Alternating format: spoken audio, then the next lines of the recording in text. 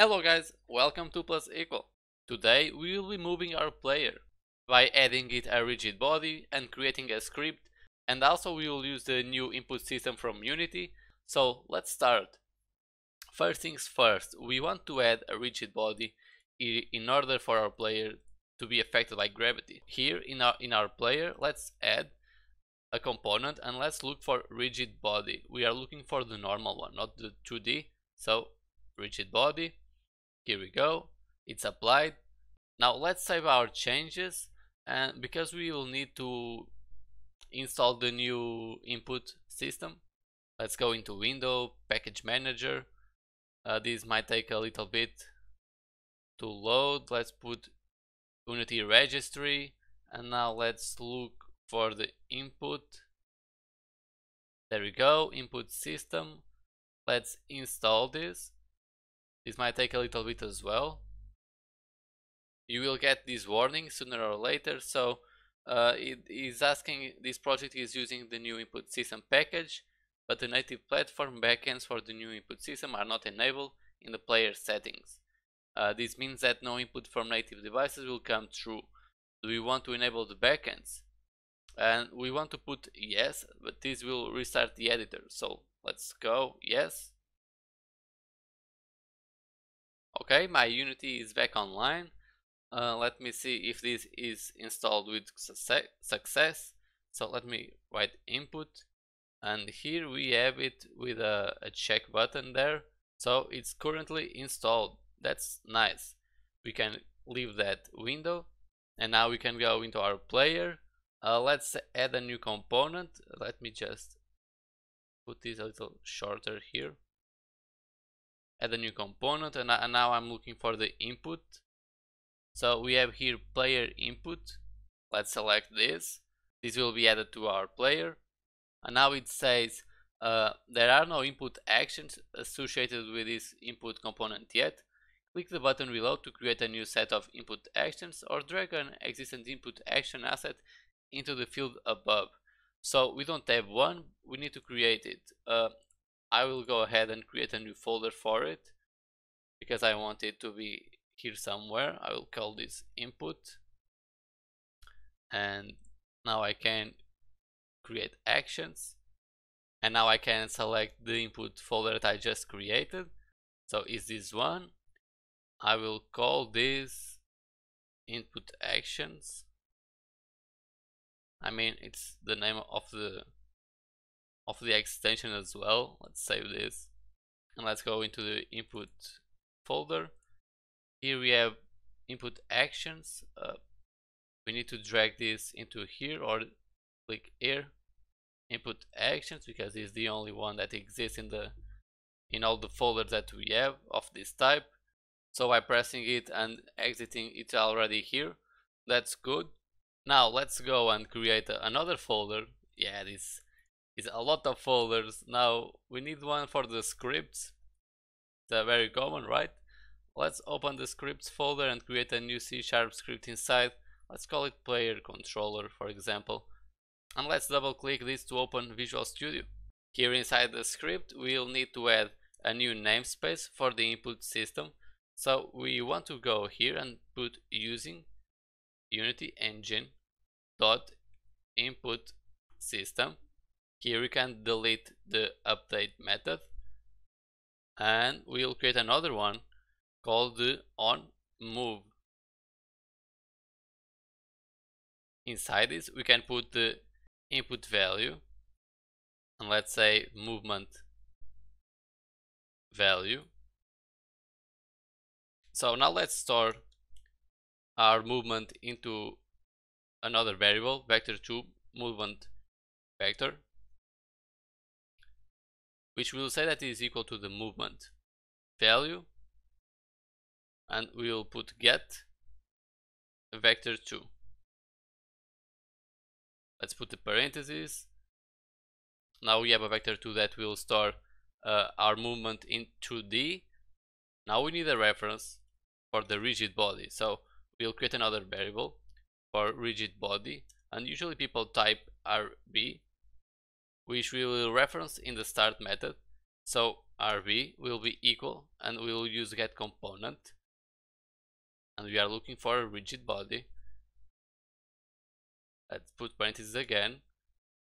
This way we will know what rigid body we are talking about. And finally, because we deleted the update method, we will create another one, but it's called fixed update. We will talk about this in other specific tutorials.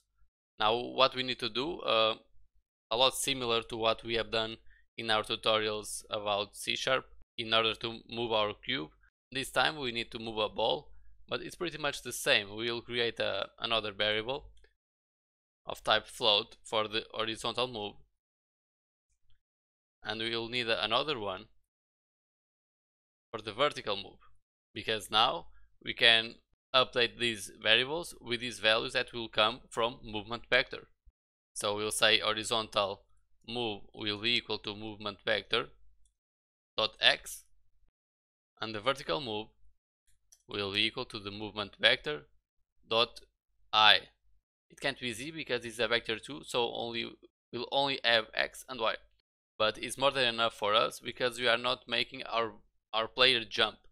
So don't worry about this for now. We will update this in the fixed update. We will create a vector tree because the rigid body, we need to add a force to the rigid body. I can show you something. For example, we need to go to RV, close this. We need to go to RV and add force. But in order to do this, we will need a rigid body inside. You can see here, rigid body, add force, and we will need a vector tree. So what we have is a vector 2. We need to transform this into a vector 3. So we'll create a vector tree, and let's say that is the movement or player movement, and we will say that this is equal to a new vector 3. Let's open parentheses. We know that this player movement will go inside this because it's our vector 3, and now we just need to put here. Usually you can imagine this as this, right? I already told you to do this if you don't know how to fill this in. So we don't want our player to jump, we put a 0 here, and here we just need to fill with this horizontal move and vertical move. This way we will be allowed to move our player. So let's save the script and let's test this inside Unity. Don't forget to attach the script into our player, otherwise you won't be able to move. Let's try this out. So here we have the camera with our player in the middle, and let's push it back. You can see that the values are working. Left. Now let me try to stop going up and to the right. Okay, it's working with the basic input system. Let me just exit here and go to the main camera. I'll try to put this a little better. So my camera is at like this at the moment. I think I'll push it up and rotate it a little bit. Push it to the front. Okay, much better. We will try this in a second because we also want to change the movement speed of the player. It's too slow at the moment. We need to create another variable. Let's call it private, or even better, let's create a serialized field of type float, and these will be for speed or speed movement, whatever. I'll let it like this, and now we need to apply the value here. So player movement versus speed, and now let's save this. And because we created a serialized field, that variable will be available for us in the inspector. So if I go into the player here, now I can see that I have a variable for speed, and I can change this to something like 5. So this is a value that will multiply here with the player movement. So this way it will be 5 times faster than the previous time I launched the game here. So now I will move to the left, I'll move to the right, I'll move down, and I will go forward. Okay, it's working well. I think I can change this a little up to something like 8. You can edit this in real time. This will happen. What you need to do is you will lose this value once you quit the play mode. You can either go here and uncopy the component, for example like this, copy component, or you can remember that you have 8 here, and if I press here to quit, this will return to 5. You can input 8, or I can paste my value. Paste component as new, paste component values. I will paste component values and I will get the 8 here. Feel free to adjust this to something that you enjoy. And I think that's it for this little tutorial. We have just added a simple movement for our player, but it works, and in the next tutorial we'll move the camera. We already have done some tutorials about moving the camera, either with a script or with the Cinemachine. What is important is for our player to move and the camera to stick with the player. So that's what we are aiming for the next tutorial. I hope you guys learned something new with this short video. I'll see you next time. Thank you a lot for watching, as well as leave a like, subscribe if you're not a subscriber yet, and I'll see you there. Thanks a lot. Stay cool.